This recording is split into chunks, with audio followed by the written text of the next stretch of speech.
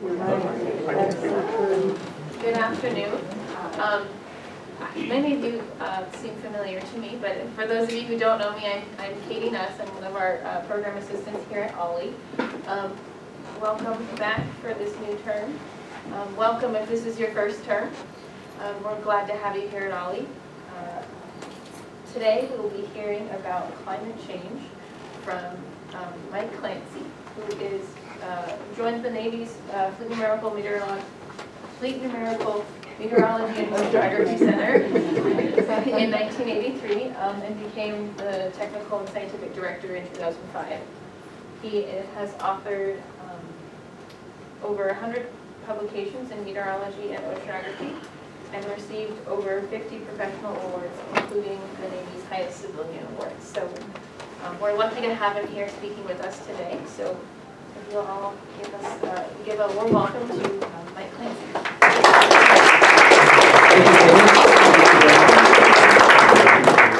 Thanks to Katie and Michelle for setting this up. And most of all, thanks to all of you for coming today. I really appreciate it.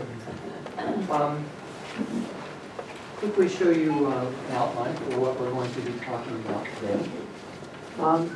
Start out with sort of introduction and context on climate change.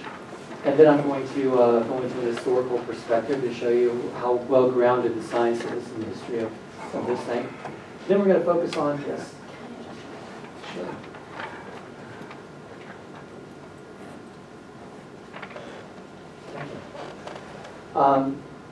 What's happening with climate change denial? What's behind the whole climate change denial movement? I'm going to go into some detail on that.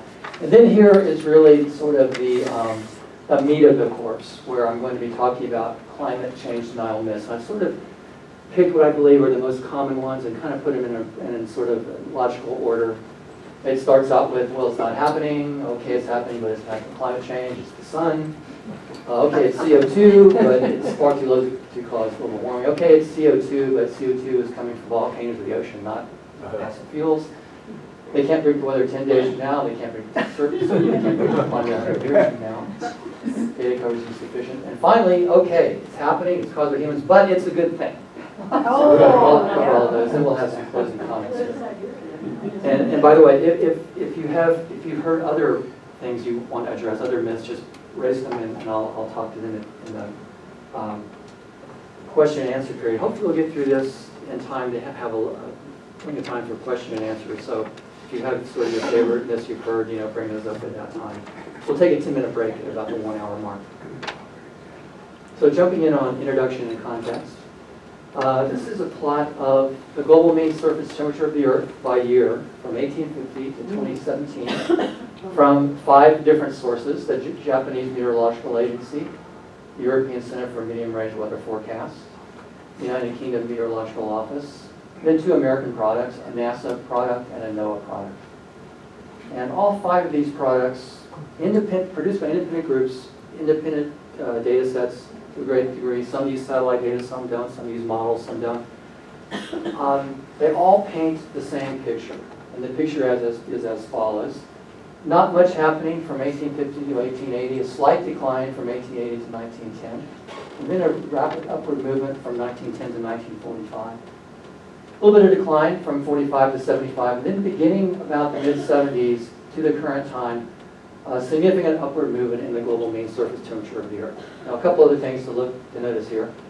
Number one, the temperature doesn't go up in a straight line. There's these zigs and zags here. It's kind of like volatility in the stock market. The stock market doesn't go up in a straight line. There's zigs and zags. There's like day-to-day volatility. There are periods of bear markets right here. But ultimately, just as the stock market ultimately goes up, what we're seeing here is an upward march of temperatures. Notice there's a fair amount of disagreement among the 5 different products here. But as we get into the modern era, with all the mass amount of data we have, particularly from satellites, there's a very high degree of agreement among the 5 different products. So, I'd like to show you an animation of one of these. I'm going to show you an animation of the NASA product.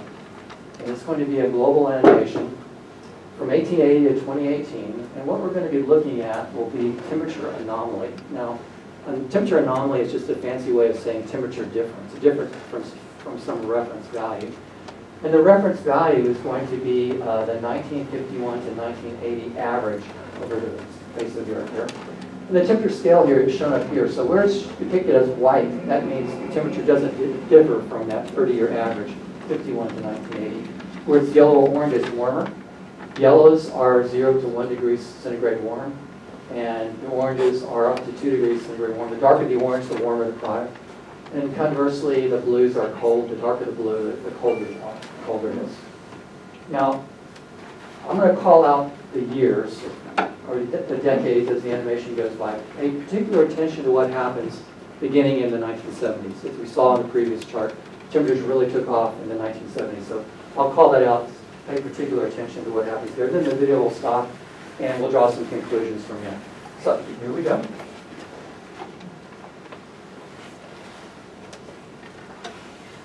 Okay, so we're in the 1900s, 1920s, 1930s, 1940s, 1950s, 1960s, here's the 70s, 1980s, 1990s, 2000, 2010s, 2014. So a couple things about this data set first. First of all, there's a lot of data here.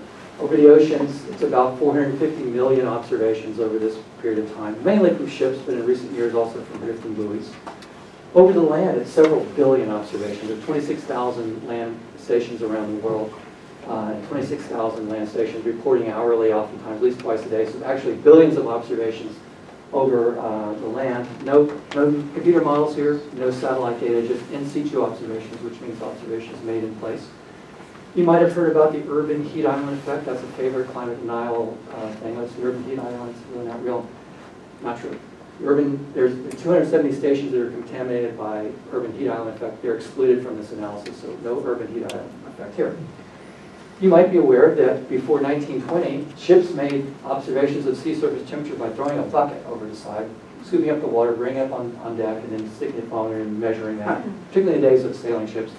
Between 1920 and 1960, there was a transition towards using engine room injection temperature as we moved away from sailing ships to much faster moving ships.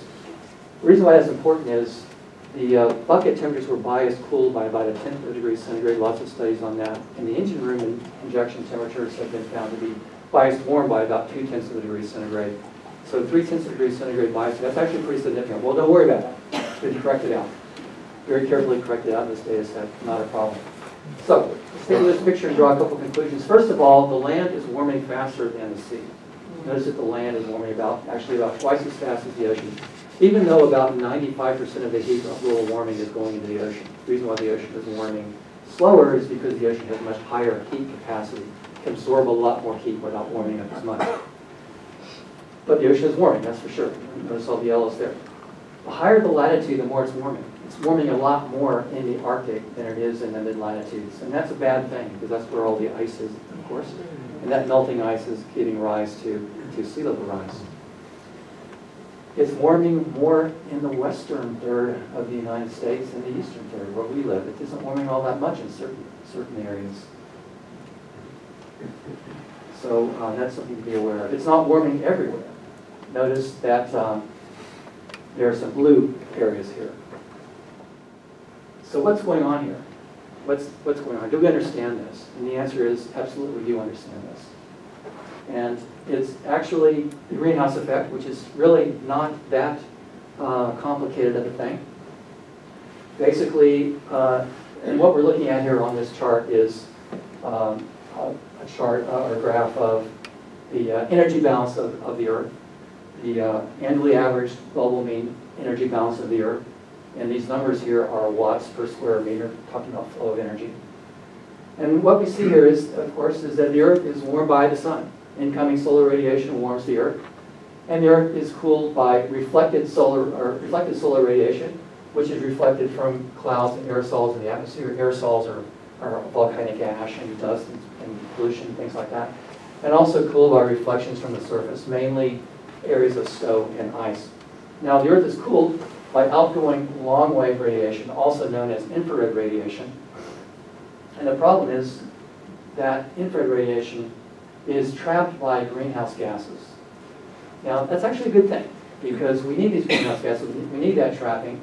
If you could suddenly wave a magic wand and eliminate the greenhouse properties here of these gases, then the Earth would go into a permanent ice age. And here in Monterey, we'd be covered by ice sheet hundreds of years thick. So the greenhouse effect is actually a good thing. It's kind of like a blanket. You go to sleep at night and you want a blanket over you. But what happens if somebody keeps laying more and more blankets on top of you? Pretty soon you get too hot. Well, that's what's happening, is human activities are laying more and more greenhouse gases in the atmosphere, particularly the ones I've highlighted here in purple. And that's what's causing the warming we're seeing. So let's take a look at these greenhouse gases. Carbon dioxide, methane, nitrous oxide, and the fluorinated gases, the F gases. These are man-made gases, which have fluorine as part of the molecule.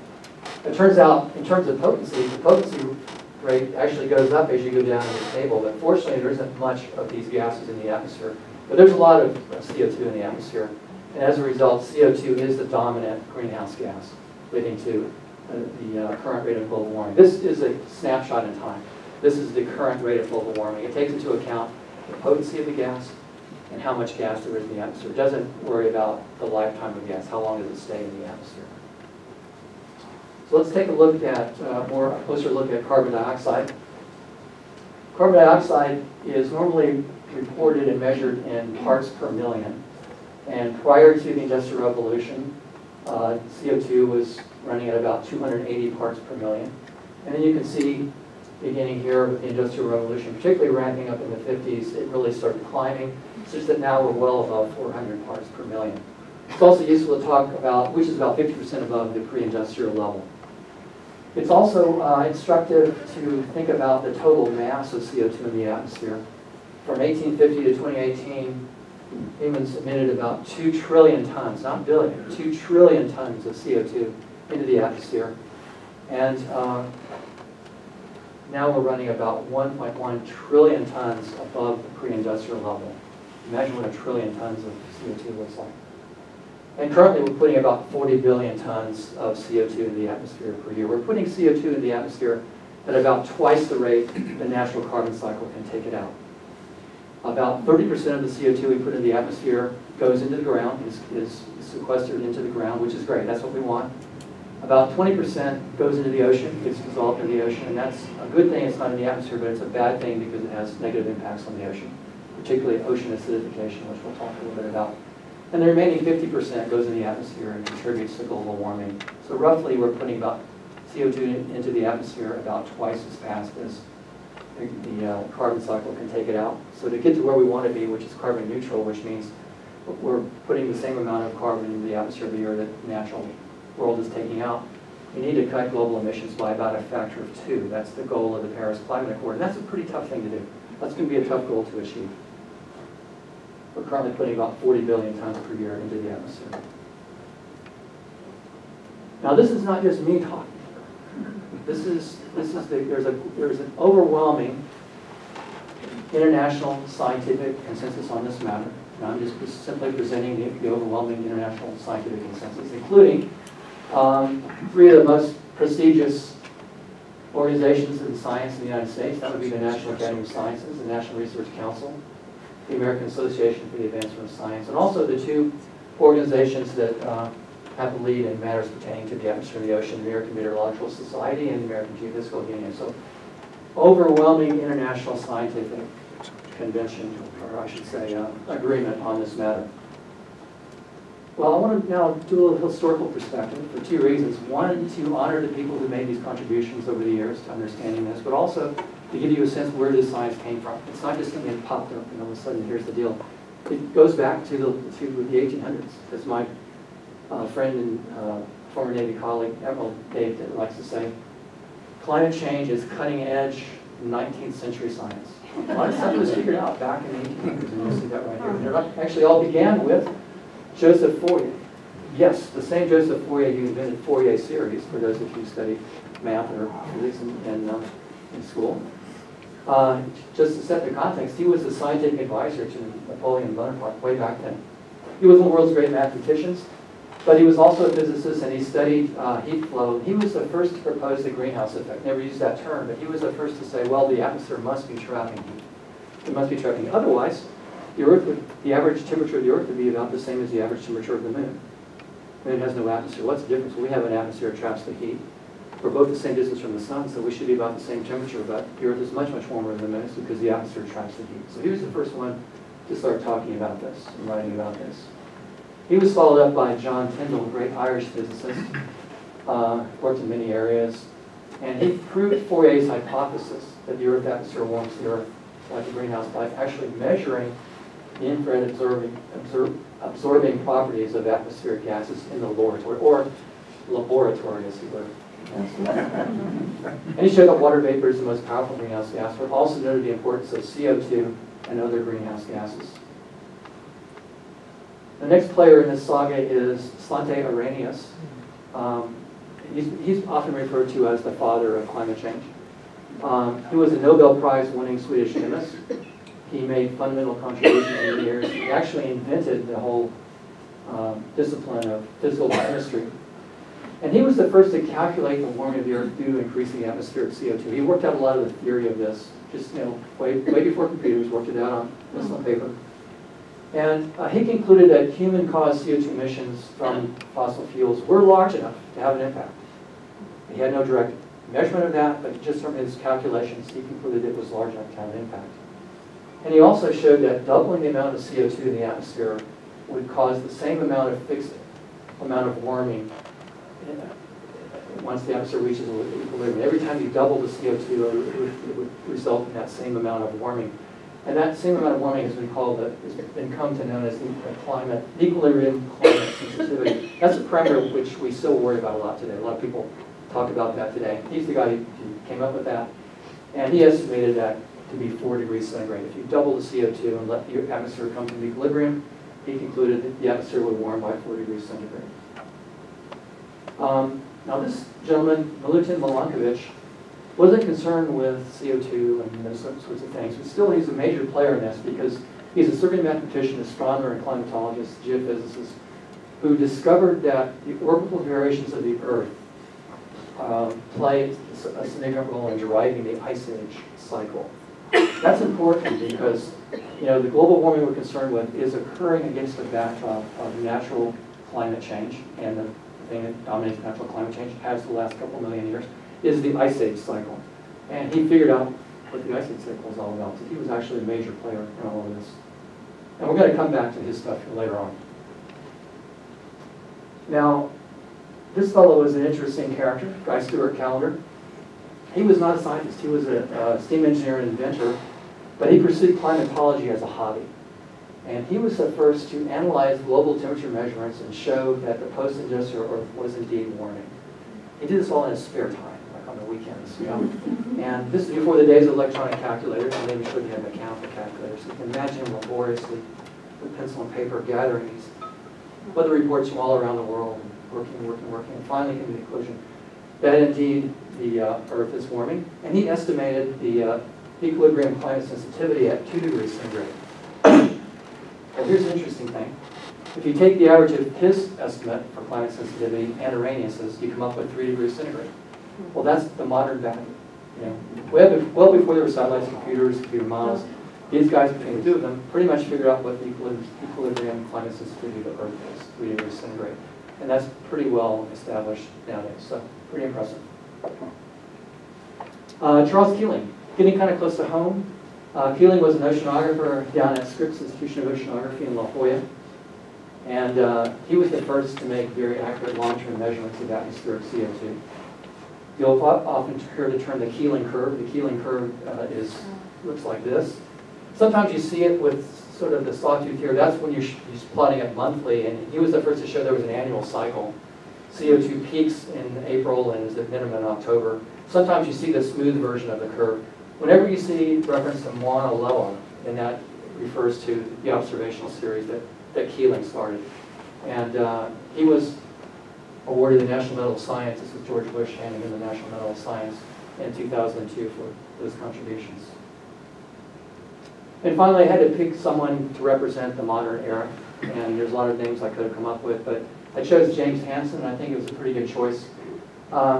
He is an American scientist who headed the NASA Goddard Institute for Space Sciences during this period of time. That animation I showed you was produced by his group there. And he also led the team that pioneered the development of using global computer models to model climate and predict the future of climate. Also, his 1988 congressional testimony really was a landmark event that it broadly introduced the public to the concerns, and political leaders to the concerns of global warming. He's also served as a well-known advocate for climate activism and a role model for many scientists in this regard. So I would pick James Hansen as kind of the guy who made it the transitional person between sort of those older days and the modern era of climate science. So, what's up with climate change denial? Climate, I mean, the science is well established. There's really no doubt about it scientifically. The science is settled, but obviously the politics are not settled. So why is that? Well, here's an example. There's a dyed-in-the-wool climate denial community out there, and here's some examples of that. You know, global warming is a huge fraud. I love CO2. Clean carbon neutral coal. Clean carbon neutral coal. Two lies on one poster here. You know, coal is the dirtiest burning of all the fossil fuels by far, and there's no such thing as carbon neutral coal. You know, if you're burning coal, you're putting carbon in the atmosphere. It's not good. Total eclipse of the truth. This is one of my favorite. We're going to actually address it. It's the sun. You know, it's not carbon emissions. The sun's driving everything. So I see, and it's backed up by pseudoscience literature. There's all these books out there. There's lots of websites out there. Dozens, if not hundreds, of climate denial websites out there. Lots of books, you know, climate denial, you know, man-made global warming hoax exposed, climate warming global hoax. Here's poor Al Gore with a headache. Just hanging in there. I see, quite frankly, a lot of parallels between the climate denial community and the Flat Earth Society. This gentleman here is the president of the U.S. chapter of the Flat Earth Society, and you can find lots of him out there on YouTube.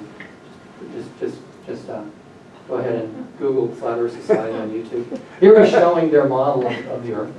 It's a flat disk. The water doesn't fall off because there's a ring of ice all the way around here, which we erroneously describe as Antarctica. And just like the climate denial community, the Flat Earth Society is backed up by a wide range of pseudoscience literature. There's lots of books out here, Flat Earth Theory, 100 proofs. If you don't, if one's not enough for you, you got 99 more. 100 proofs why the Earth is not a globe. Just like the Flat Earth Society, which leans heavily towards conspiracy theories, the same is true of the climate denial community. The Flat Earth Society believes that there's this huge conspiracy that's been going on for 500 years to deceive people thinking we live on a globe, when in fact it's a flat disk. And indeed, the climate denial community believes there's a huge conspiracy among all the scientists of the world and so forth to perpetrate this hoax. So having said all of that, and recognize they lean pretty heavily towards conspiracy theories, I have to tell you that there's one thing I really do heavily admire and respect about the Flat Earth Society, and that is they got really cool t-shirts. Now this one was probably done by a Flat Earther who had a backyard telescope. So he notices that some of the other planets are spherical, but you know, ours is flat here. Here's one done by NASA. Not flat in check.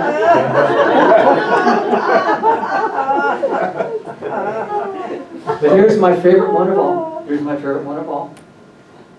Flat Earth Society, members around the globe.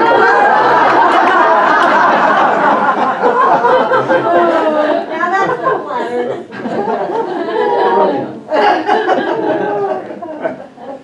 Okay, so to get a little more more serious, I would like to read to you an article that was published on the effect of CO2 on climate. Read to you verbatim. There is evidence that the amount of carbon dioxide in the Earth's atmosphere is increasing rapidly as a result of the combustion of fossil fuels. If the future rate of increase continues at its present, it has been predicted that because the CO2 envelope reduces radiation, the temperature of the Earth's atmosphere will increase and that vast changes in the climates of the Earth will result.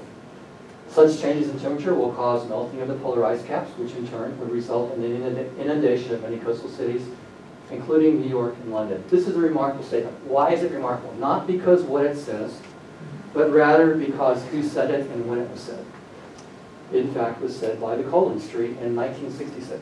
It was published in the Mining Congress Journal in 1966 by a leader of the coal industry. And this is not unique because you've probably seen in the news in recent years, it's come to light that some of the big oil companies like ExxonMobil, and were doing a lot of their own internal research, they came to the same conclusion back in the 50s and 60s, and they covered it up. They covered it up because they didn't want to have to stop selling their product. Very much like that. Now, the fossil fuel industry has organized a climate denial campaign to disseminate disinformation to the public for decades, attempting to create the appearance of scientific controversy where there is none. This strategy is completely analogous, completely and perfectly analogous to the organized denial of the hazard of smoking by the tobacco industry in the 50s through the 70s. It is completely analogous to that. The campaign to undermine public trust in climate science has been described as a denial machine and is largely carried out by about 90 think tanks, advocacy organizations, and trade associations that are funded at about $1 billion a year. So there's a lot of money behind this. Much of this funding comes from the fossil fuel industry itself, as well as from conservative billionaires and foundations, often working through secretive funding networks. And the organized climate denial, change denial, has had a significant political impact by creating doubt in the public and, as a result, inaction among politicians, and thus undermining the federal government's resolve to deal with climate change, completely analogous to what the tobacco industry did in the 50s to the 70s, creating doubt. Is it really, okay, we've seen, what the tobacco industry saw was there was these, health concerns. People were dying of heart attacks, people at a decreasing rate. People were dying of lung cancer at a decreasing rate. So they looked around and funded, a whole bunch of research to try to come up with alternate solutions, alternate explanations for that. Can't be our body, can't be something else. This is completely analogous to that. Ultimately, however, the efforts of the climate change denial community will fail, just as the efforts of the tobacco industry to deny the health hazards of their product ultimately fail. And government will be able to act more decisively in dealing with climate change.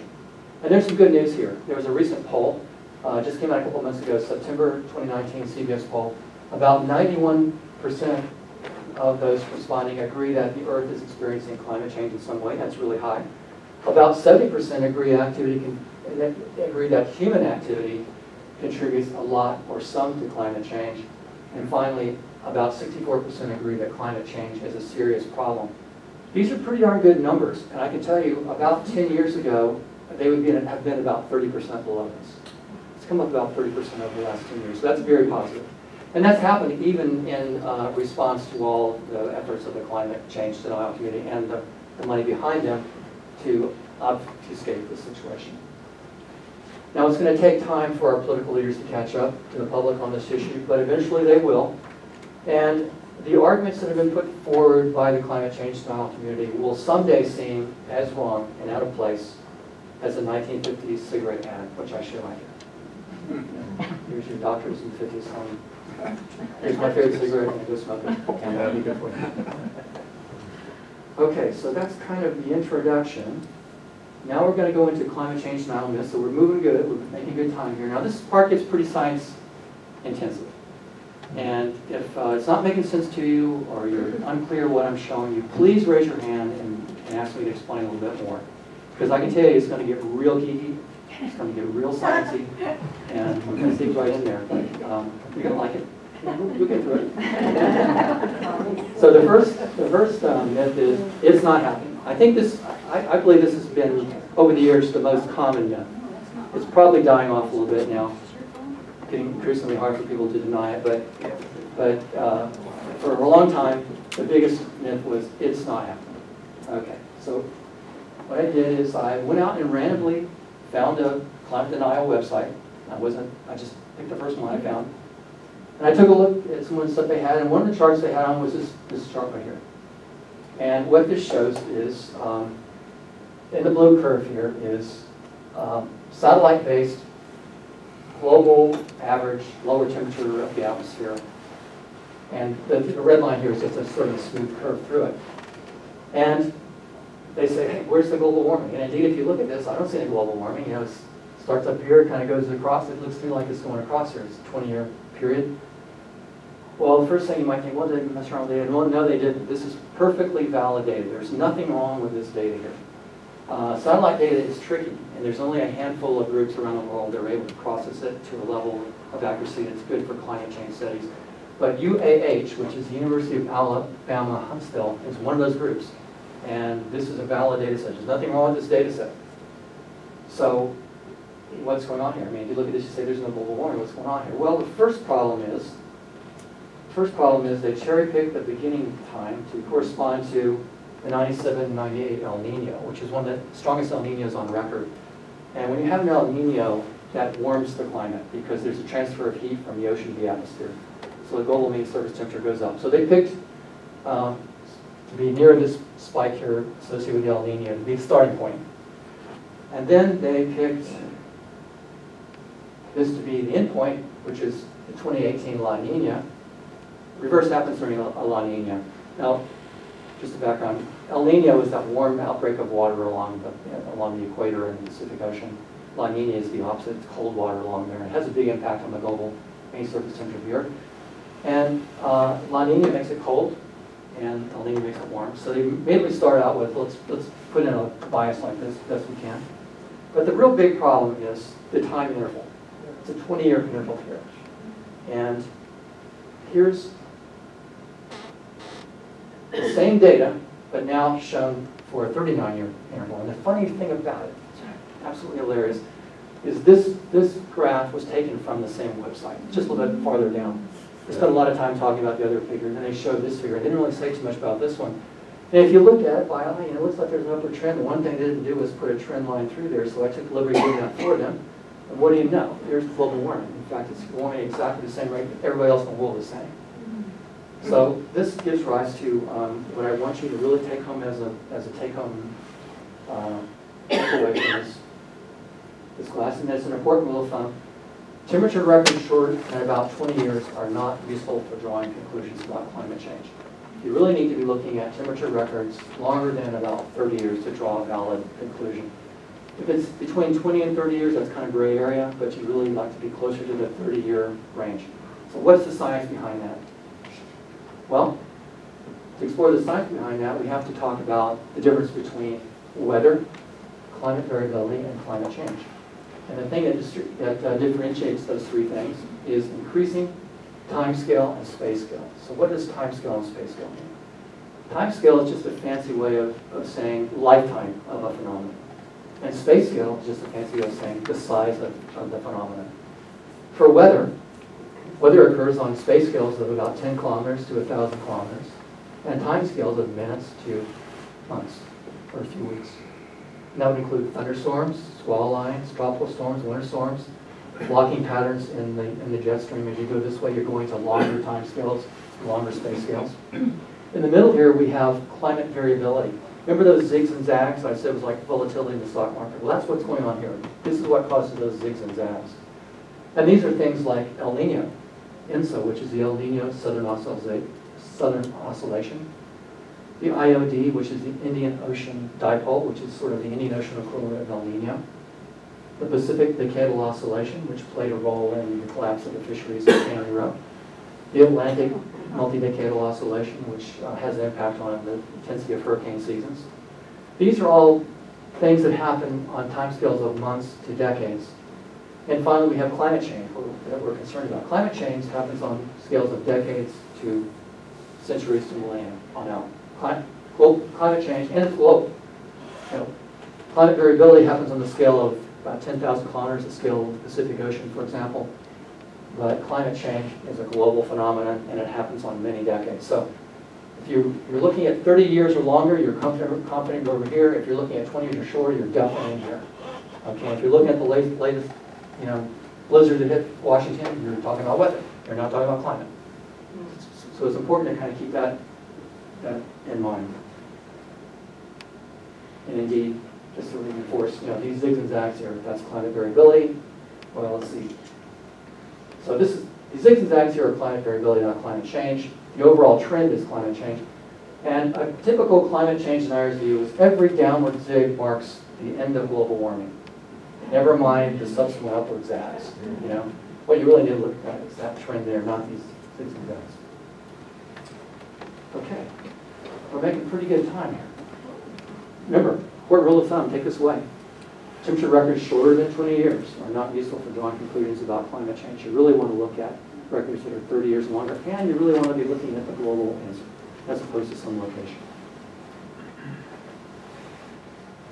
Okay, now this gets really interesting here. We're going to dig a little bit into science, but it'll be good. Second most common myth is it's natural. It's just natural climate change. Earth was warm and cool in the past.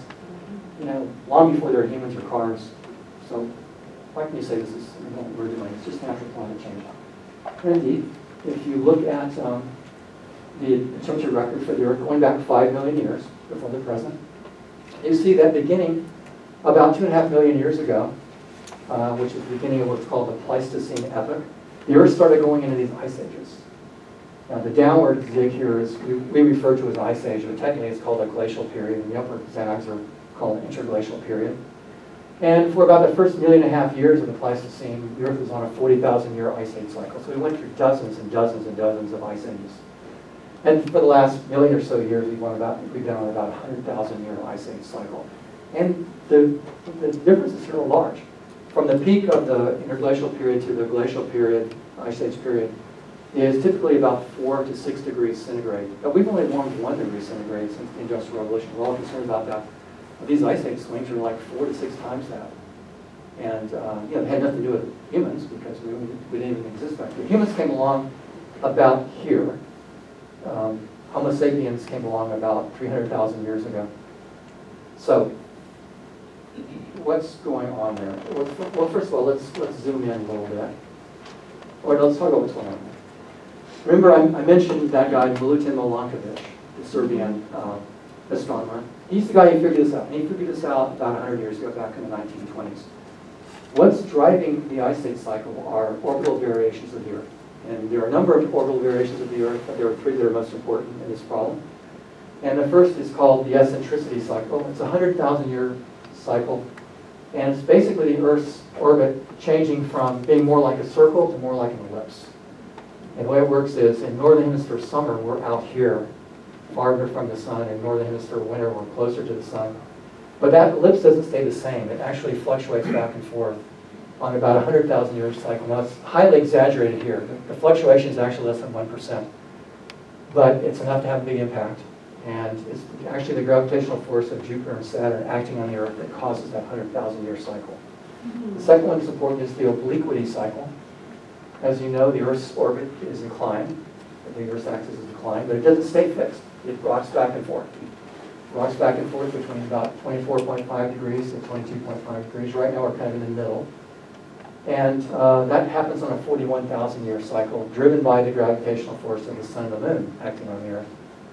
And finally, there is a precession cycle, and that is the axis of the Earth actually wobbles around like this. Again, driven by the gravitational force of the sun and the moon, and on about a 27,000-year period. So we've understood this for about 100 years, thanks to the work of Milankovic. And the way it comes into play in driving the ice age cycle is as follows. When these variations in the Earth's orbit conspire to decrease solar radiation striking the Earth during the northern hemisphere summer.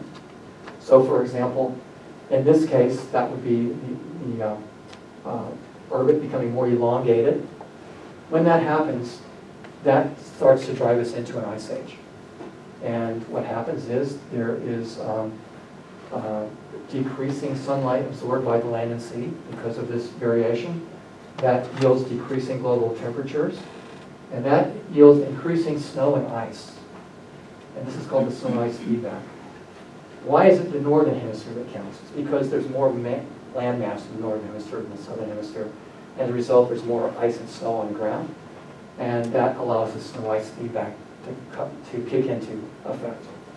And you keep going around this. You know, as it gets colder, you get decreasing temperatures, you get increasing snow and ice, and that yields more snow and ice on the ground. And yes, sir. Is there a place that we can find this online? Yes. I think if you just Google Milankovitch, and I'll give you that spelling later on, and you can find that on Wikipedia. There's a pretty nice discussion there. Thank you. And there are two other feedbacks that come into play. So these are called feedback loops. Now, a feedback loop is something that can amplify or attenuate a change. They don't drive the change. These three loops here, snow ice feedback, water vapor feedback, and CO2 feedback, don't actually drive the change towards the ice age, but they amplify the effect. What really drives it is these local variations of the Earth. And the water vapor feedback works like this.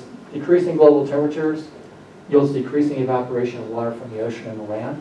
That yields decreasing water vapor in the atmosphere, but because water vapor is a strong greenhouse gas, that traps less heat, and that yields more cooling. And you go around this feedback loop, and it causes the Earth to cool even more. And a similar thing with CO2. Decreasing release of CO2 from the oceans and the biosphere as the Earth gets colder. That yields decreasing CO2 in the atmosphere, which decreases the global temperatures further because there's less greenhouse trapping. So this is what takes you into the ice age cycle. And what takes you out of the ice age cycle is when these three orbital variations conspire to increase solar radiation striking the Earth during the northern hemisphere summers. So for example, this variation becoming more like a circle and less like an ellipse. Then you just go around the feedback loop in the opposite direction, and it amplifies the warming. Now the 100,000 year ice age cycle, rough numbers goes like this. It takes about 10,000 years to go into an ice age. You're in the ice age for about 60,000 years. And 60? yeah, about 60,000 years. In the ice age for about 60,000 years. It takes about 10,000 years to come out of the ice age. And then you're in the interglacial period, the warm period that we're in right now. It's called the Holocene or glacial, for about 20,000 years. So it's a long cycle. So that's what's driving the ice age cycle. That's what's driving natural climate change. So let's zoom in. Yes, ma'am. What was the current period called? It's called a Holocene. It's H-O-L-O-C-E, Holocene interglacial. And we're actually going to zoom in on that, because now we're going to zoom in over here. And we're going to look at temperature going back 22,000 years. Now this, the approximate beginning of human civilization here, about 9,000 years ago. This is the last ice age. And here we're coming out of the ice age. This is called the Holocene, this blue area here. And this is where we are right now. So there's a couple of identifiable features on this. First of all, this is a recovery from the last ice age. And it's driven by that eccentricity cycle, which is, you know, the orbit becoming less like an ellipse and more like a circle. And here is a cooling trend, which has been happening, you know, for the last 10,000 years or so. And that's being driven by the obliquity cycle. What's been happening here is the Earth's orbit has becoming more vertical. We're losing tilt. And over this 10,000 year period, we've lost about a half a degree of angular tilt. And that has led to this slow cooling trend here. A couple of other features that are identifiable. This interruption of the warming is called the younger dryas. Dryas is a type of flower, which was common during this period. And this has to do with all the ice melting you know, in Greenland and North America. That fresh water having an impact on ocean circulation, the ocean's thermohaline circulation, caused an interruption in the warming here. This is called the medieval warm period. This is a period of time when, for example, the Vikings colonized Greenland because temperatures were favorable. This is called the Little Ice Age. This happened in between 1500 and 1700. And most famously, the River Thames froze over during this period. And then finally, And both these two events were driven by the sun, by the way. This thing about the sun thing, well, the sun played a major role here, and the sun played a major role here. We'll talk about that a little bit later. And finally, we come to this. There's a red spot here. This is the post-industrial global warming. Now, here's, yes? How do they figure out the temperatures? Great question. Great question. Only the red spike here are actually observed temperatures, directly observed temperatures by thermometers. And all of this information here is called proxy data. And so there's different types of proxy data come into play. Oftentimes, it has to do with isotopic analysis of various things. So, for example, I mean, if you go back to your high school chemistry here, so hang in with me. You know, there's oxygen. Oxygen has an atomic number of 8, and the most common isotope of oxygen is oxygen 16, which means there's 8 protons and 8 neutrons, so 8 and 16. But there are also trace amounts of oxygen 18, which has 2 additional neutrons in the nucleus. And chemically, they behave exactly the same, but oxygen 18 is a little bit heavier than oxygen 16. Also, there's hydrogen, there's deuterium. There's other different isotopes as well. And it turns out there's this very strong correlation between those, the ratio of those isotopes and the temperature. And the way that works is, the warmer the Earth, the higher the ratio of oxygen 18 to 16 is, the colder the Earth, lower. Because it has to do with the temperature of the ocean, how readily the oxygen 18 evaporates in water molecules. So you have these ice cores. You have these ice cores that go back, about 1 million years. And you can actually count the layers of the seasons and date the ice core. And, of course, in the ice, you've got water. You've got water that was precipitated back, 1 million years ago, whatever. And from that water, the chemist can do an isotopic analysis and get that ratio of oxygen 18 to oxygen 16 in those H2O molecules, and that allows you to do the temperature. Now, if you look at an individual reconstruction like that, it's going to be very noisy. But these curves here are based on a composite of, in the green case, 80 different reconstructions, in the blue case, 73 different reconstructions from sites all around the world. And that collapses down and gives you a pretty good handle, and it really causes the uncertainty to become much smaller. And there are other things too. There's magnesium, different isotopes of magnesium, and various deposits of limestone and marine creatures and things like that. But basically, all this is a reconstructed temperature from those kinds of things. There are people that spend their whole life doing it, for sure. So, what do we notice about this? Well, there's a couple things. Two important things. First of all, it's going in the wrong direction. It's going in the wrong direction. The Earth should be cooling. We understand this process. The Earth is losing tilt, and it should be cooling. Indeed, it has been cooling the last 2,000 years. All of a sudden, there's this radical uptick. And when I say radical uptick, I do mean radical uptick because the temperature here is warming about 20 times faster than normal climate change. Going in the wrong direction, going 20 times too fast. So what does 20 times too fast in the wrong direction mean? Well, let's assume you are a golfer and you're playing golf at Quill Lodge. And unfortunately, you take a wrong turn in your golf cart and you end up westbound on Carmel Valley Road. And unfortunately, it's car week. You suddenly encounter a Lamborghini coming the other way 200 miles an hour. Well, that's the difference. If natural climate change is happening at the speed and direction of the golf cart, this is like the Lamborghini and going 200 miles an hour the other direction. Pretty hard to confuse the Lamborghini and the golf cart, and that's what we're talking about here. What we're seeing is absolutely not natural climate change. And this graph shows how it sticks out like a sore thumb. Okay. I'm going to go through one more. Yes. I mean, I've heard like of a little medieval warming period, Yes. a little ice age. Right. It looks like there's just half a degree or less. Yeah, it doesn't take much. Doesn't It doesn't take much. Now, you have to realize that that's a half a degree in terms of the global mean temperature. It may have been warmer in certain areas. For example, the little ice age may have been cooler in Europe and reflected in this figure. But it doesn't take much.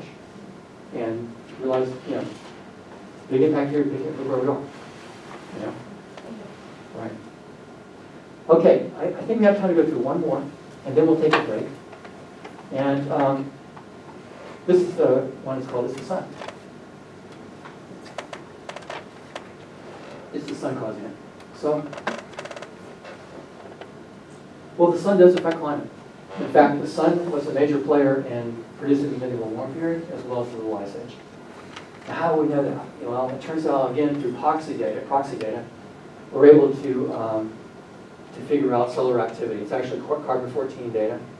And again, it's a ratio of different isotopes of carbon-14 to carbon-12. That's a proxy for solar activity. And we know that the sun was burning particularly strong during this period. It's also a period of increased sunspot activity. And also there was a period, this was a period of not much volcanic activity. And that's important because lower volcanic activity means less volcanic ash in the atmosphere. That warms the climate. We know that because through the sediment analysis you can see the record of the volcanic activity. The Little Ice Age was the opposite. There was a lot of volcanic activity during the Little Ice Age. And the Little Ice Age also corresponded to a period called the Maunder minimum of sunspot activity, which means the sun was actually less strong. And that gave rise to this cooling here.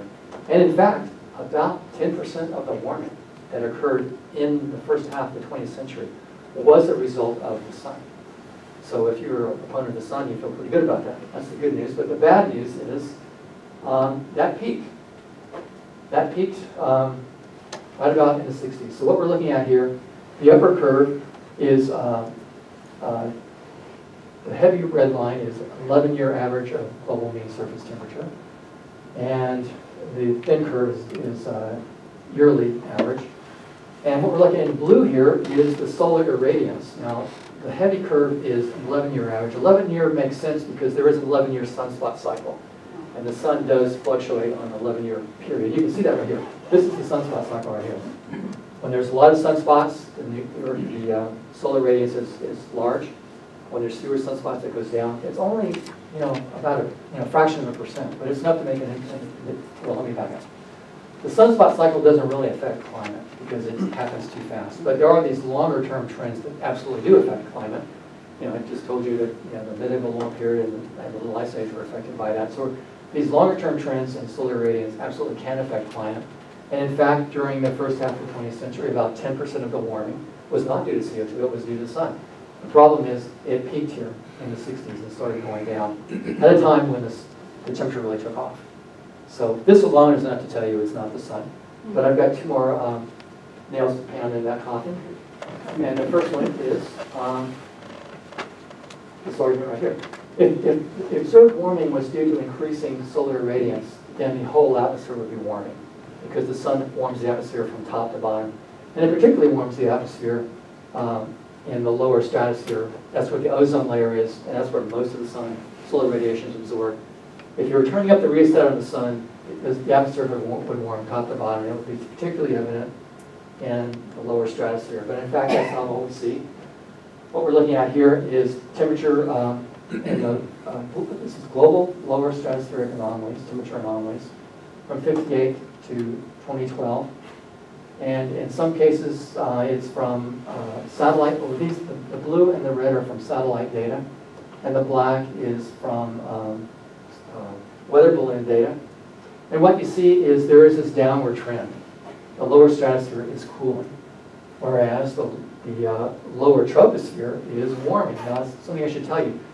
The greenhouse effect behaves as follows. It causes the lower troposphere, the lowest layer of the atmosphere, to warm. Now, what do I mean by lower troposphere? Surface to about 20,000 feet. The troposphere is the lowest layer. It goes from the surface to about the level where you fly in a jet airliner. Only the lower half of that is warming. Everywhere above the lower half is cooling due to global warming. Why is that? It's because the heat that would normally warm that upper atmosphere is being trapped below. So here you see that effect. It's cooling. This is indicative of the greenhouse effect. The heat that would normally warm this area up here is being trapped below, and indeed the lower troposphere is warming. If it was the sun, then this would be warming the lower atmosphere, and the upper atmosphere would be warming too. So that's another indicator that it's not the sun. And finally, the sun dominates the Earth's radiation balance during the day, while the greenhouse effect dominates at night. During the day, the sun's there, at night, it's not there. So if the observed global warming was due to increasing solar activity, then days would be warming faster than nights. If due to the greenhouse effect, then nights would be warming faster than days. If neither was important, they'd probably be warming about the same rate. Well, when you go back and look at the data, it's very clear that, in fact, nights have been warming about twice as fast as days over the last 100 years. Again, that's indicative of the warming is not due to increasing solar radius. In fact, it's due to the greenhouse effect. Yes, sir? Why? Why? Well, during the daytime, the sun is not affecting. Or during the daytime, the sun is dominating. In the nighttime, the sun is not there. So the daytime, the sun is dominating. Nighttime, greenhouse effect is dominating. Okay. And so we see that the nighttime temperatures are increasing faster. That says it's got to be what's happening at night, and that's the greenhouse effect. Daytime is the sun. And if the sun was dominating, then the daytime would be increasing faster. If they both increase at the same rate, you'd say, well, it's something else going on. Neither. But in fact, very clearly, the nighttime temperatures are increasing faster than daytime temperatures. Okay, we're making really good time here. I'm really happy with that. We're going to have time to answer some questions. Let's take a 10-minute break. Thanks. Okay. We're going to jump back in and going down my list of climate change denialness. And the next one is the CO2 concentration in the atmosphere is just too low in classical. How could it ever do anything? And indeed it is quite low. I mentioned 400 parts per million. Well, that translates into 0.04%. 0.04% is really low. So the blue here on this pie chart represents all the air molecules. That's nitrogen, oxygen, and the other constituents of air. And this little thin red line here is the CO2. It's really low. It's 0.04%. You really see it, right? In fact, there's a lot of climate denial videos out there on YouTube. There's this one really weird guy from New Zealand is out there, and he's got a big pile of beans. They're black, and his pile of beans are white, and very few. And look, how could this possibly be causing global warming? You know, it's so little. And indeed, it is quite little. Well, here's the thing. The impact of any chemical substance for bringing about change in a physical, chemical, or biological system generally depends on two factors. One is the concentration of the substance, but the other is the potency of the substance. That's the word they don't include, potency. For example, now I know this would never happen to anyone in this room, but suppose you had a friend who had a little bit too much to drink at a party, and he goes out and drives, a little bit of trouble keeping that car on the road, and the highway patrol pulls him over, and they do the breathalyzer, and conclude that his blood alcohol concentration is 0.1%. Well, this is what that would look like. The blue is all the other molecules in your blood, and here's the alcohol in your blood. Now, your friend could try the following argument. He could say, you know, officer, this concentration is really low. It's about the same as the CO2 in the atmosphere. It can't be having it. So you can see how well that might work. Now, another more extreme example is there's a material called VX. And VX is a neurotoxin. It's organophosphate poison. It's one of the most potent poisons in the world. It's a principal component of many chemical weapons, or at least it used to be. It may be banned now. If you were so unfortunate as to have a pinhead drop of VX land on your skin, you barely see it. You probably need a magnifying glass to see it. It would absorb through your skin, and the concentration in your bloodstream would be about 0.0002%, which is about 200 times less than the CO2 concentration in the atmosphere. It would kill you in a matter of minutes. Potency, potency is what comes into play here. The fact of the matter is, CO2 is a very potent greenhouse gas, and it can and does have a big impact at 0.04%, just as these examples show you that, potent chemicals can have a big impact at low concentration. Okay, finally they throw up their hands and say, okay, it's caused by CO2. You got me beaten down on that fact, but it's not coming from fossil fuels. It's not coming from driving my car. Drill, baby, drill. It's coming from someplace else, like volcanoes or the ocean. And in fact, volcanoes do emit CO2 when they erupt, but not very much. A typical volcanic eruption results in about 1% of global annual emissions. And you can see it here. This is the healing curve we looked at before from Mauna Loa. Very careful observations here. And here are three major volcanic eruptions. Agong, El Chicon in Mexico, Pinatubo in the Philippines. This curve here is a measure of the volcanic ash in the atmosphere. And you can see there's just no signature of it. It's just too small. It's not having any impact. And in fact, if it was volcanoes, the way it would work is the CO2 would be steady until you had a volcanic eruption. Then it would jump up. Then it would be steady until you had another one, it would jump up. Steady until another one would jump up. Well, it doesn't go like that. You know, volcanoes are having no impact on CO2 in the atmosphere. No significant impact. They're negative. Well, the next one is the ocean. The oceans are warming, and generally speaking, as they warm, you'd expect maybe that's going to cause the CO2 to be given out. Again, here's the Keeling curve here. This is the CO2, and now it's being depicted with the seasonal cycle. Well, the blue curve here is concentration of CO2 in the ocean over a pretty long period here. This is taken off of a long record there, and what you can see is the concentration of CO2 is going up. And in fact, as the concentration of CO2 is going up in the ocean, the pH of the ocean is going down. Now, the ocean is still on the basic side of neutral. Think back to your high school chemistry. There's that pH scale from 1 to 14. 7 is neutral. And the numbers larger than 7 are on the basic side, lower than 7 is on the acidic side. The ocean is still on the basic side of neutral, but it's trending more towards the acidic side. It's called ocean acidification. Ocean acidification is sometimes referred to as the evil twin of global warming.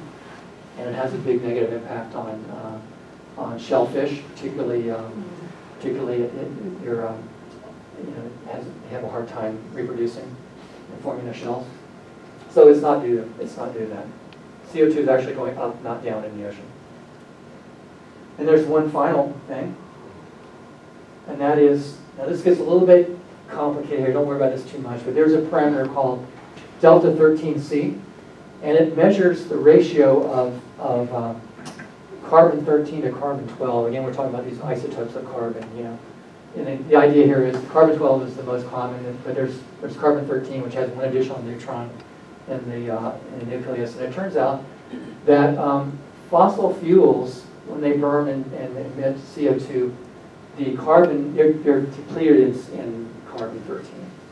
And that's because when they formed millions and millions, could be hundreds of millions of years ago, there was less carbon 13 in the atmosphere. So you can prove this in the laboratory. Just take a fossil fuel of your choice, burn it, collect it, the CO2, measure it, and the chemists can do that very, very carefully. And here's the measurement of this delta 13 parameter, I think taken off Tasmania, and it's been going down. And without going through the math here, I can tell you that as it goes down, that means the atmosphere is becoming more and more depleted in carbon 13. And that is like a DNA fingerprint of where the CO2 is coming from. It's coming from the burning of fossil fuels. If that wasn't the case, you wouldn't get this decline of this delta 13C parameter. A little bit geeky here, but think of it as being like a DNA fingerprint. It's a DNA fingerprint of the CO2 in the atmosphere. This proves conclusively that it is coming from, mainly from, burning of fossil fuels. Mainly from. Yes, ma'am. Why isn't there any talk about the increasing human population and we breathe out CO2? Yes, that would have a contribution to that. it does. It does. And I actually calculated that one time for the population, and it's pretty low. You know, we're putting about 40 billion tons of CO2 into the atmosphere every year. And, you know, I can't remember the exact number, but I did calculate it, and it was something like less than 1 billion tons. So it's comparable to fossil fuels. It's small. It's pretty negligible compared to fossil fuels, yes. But that's a good question. I wish I could remember that number exactly, but it's pretty low. Okay. Oh, no, this is where it really gets heavy. Hang in there. Take a deep breath. This is my favorite part, and this is where I get really, really, really geeky. So hang in there. You'll like it. So, they can't predict the weather 10 days from now. Surely they can't predict the climate 100 years from now. Well, actually you can. And it comes back to this slide. Difference between weather, climate variability, and climate change. And we've already explored this part. But there's two other issues here, and that is weather is an initial value problem, whereas climate is an externally forced problem. And that's really getting mathematically geeky here. So what do I mean by that? Well, this is the weather value. This is the initial problem, the initial value problem. This is the weather problem. And weather is chaotic. And key aspects of weather prediction are described by chaos theory, which you've probably heard about. In fact, the meteorologists invented chaos theory when they were studying weather.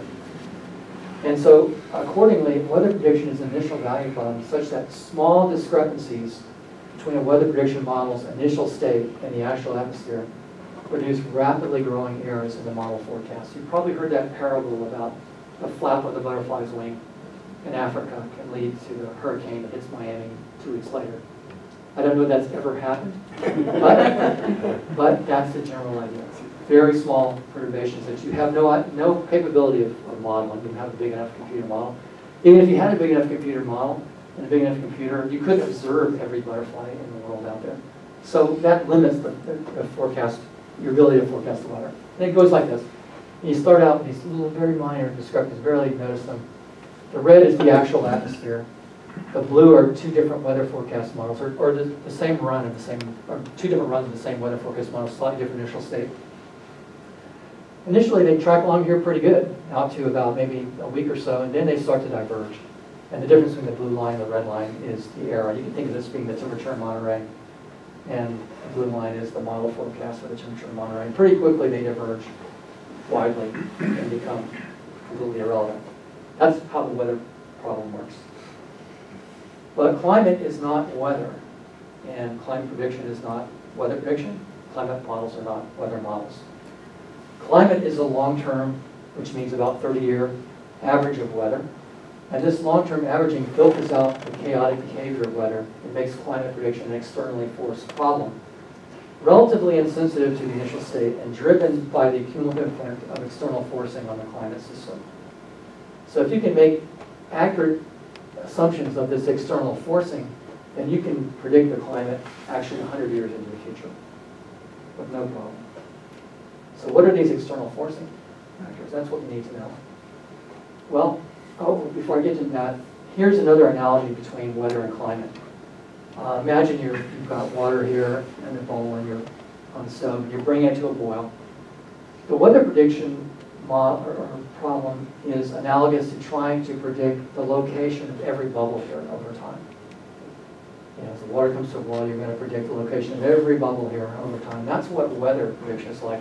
You can think of each bubble here as being like an individual weather phenomenon. Trying to predict the average temperature of the water in the bowl is the climate prediction problem. You can think of the bowl as being like the world, and the average temperature of the water here is the average temperature of the Earth, and the bubbles here are the water. You can have the biggest supercomputer in the world, the best model, and it would be very difficult to be able to predict the location of every bubble there over any period of time. Pretty quickly it would diverge from, your model forecast would diverge from reality. But it's pretty simple to predict the rate at which the water is warming up. You can do that with a hand calculator. And all you need to know is how much heat's coming from here, how much water from there. Easy calculation.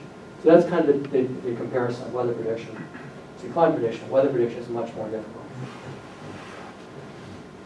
So what are those external forcing factors that drive climate? Well, we're back to this figure again, which is the global mean energy balance. And first thing you need to know is this really is it. The other sources of heat here are negligible. For example, heat from the Earth's interior. I mean, we know that there's heat coming up from the Earth's interior. That's how geothermal energy works. So why is that on this figure? It's because it's really small. It's about 4,000 times smaller than the incoming solar radiation. What about waste heat from buildings? Air conditioning and heating and all that? Well, that's about 11,000 times smaller than the incoming solar radiation. What about frictional heating from the tidal circulation? Tides are running around here all the time. That frictional heating is happening. Well, that's about 50,000 times smaller than the incoming solar radiation. So what really dominates is what's on this chart right here. So that being the case, we can then pretty quickly conclude that whether the Earth warms up or cools down is really a result of this net balance of energy radiation at the top of the atmosphere. Think about it. There's a ball hanging out in space, and whether it's going to warm up or cool down is really driven by what's the balance here. Is there more energy coming in? Is there more energy going out? Or it's in balance. If it's in balance, it's going to stay the same. If there's more energy coming in from the sun, it's going to warm up. If there's less energy coming in from the sun, there's more going out, it's going to cool down. And that works because the internal sources of heat here I just talked about are just negligible. We don't have to worry about those. So that being the case, then we can go back to this figure and realize that this energy balance here really is given by these numbers right here. Now this is the incoming solar radiation right here, and here's the two outgoing right there. And in fact, if you sum those numbers together, you get this number down here, which is the net warming of the Earth. All this is just kind of details. What really counts is net warming of the Earth right here, and that's just the sum of these numbers up here. So the question then becomes, what controls these numbers up here? Those are the external forcing factors. And it turns out for time scales of a few thousand years, centuries to a few thousand years, which is the time scale we're concerned about for global warming, there are three and only three factors that force this. These are the three key factors. The first is incoming solar radiation. Sun fluctuates, we talked about earlier, and that can definitely change the climate. The second is the amount of aerosols in the atmosphere, because they reflect solar radiation out. And then the third are the greenhouse gases in the atmosphere. Why don't I talk about clouds here? Well, because the clouds are internal to the atmosphere. I'm talking about external factors to the atmosphere. So there are three and only three forcing functions: the sun, the amount of aerosols in the atmosphere, and the greenhouse gases in the atmosphere. So if you can make assumptions about these three forcing functions, then you can make a forecast that's going to be accurate. Now, on time scales of hundreds of thousands of years, those Milankovitch cycles we talked about earlier, the variations in the Earth's orbit, they come into play. But we're not talking about that now. We're talking about time scales of centuries to a couple thousand years. So we're not worrying about that. On time scales of hundreds of millions of years, the continents move around. Continental drift, the continents move around. That changes the ocean circulation, and it has a big impact on climate, but we're not talking about that. And finally, on time scales of billions of years, it's likely there'll be a catastrophic collision with an extraterrestrial object, which has happened a couple of times in the past. And of course, that would have a huge impact on the climate. But we're not talking about that. We're only talking about things that are happening, hundreds of, on the time scale of centuries to a couple of thousand years. So, what is a climate model? What does a climate model look like? Well, a climate model is just a big computer program, very complex. It would typically have about 1 million lines of code. It would have many different components. It would be laid out over the Earth on a grid, a spherical grid that looks like this. It would encompass the ocean, the atmosphere, the cryosphere, the biosphere. Cryosphere is the icy areas of the world. And all these components would talk to each other.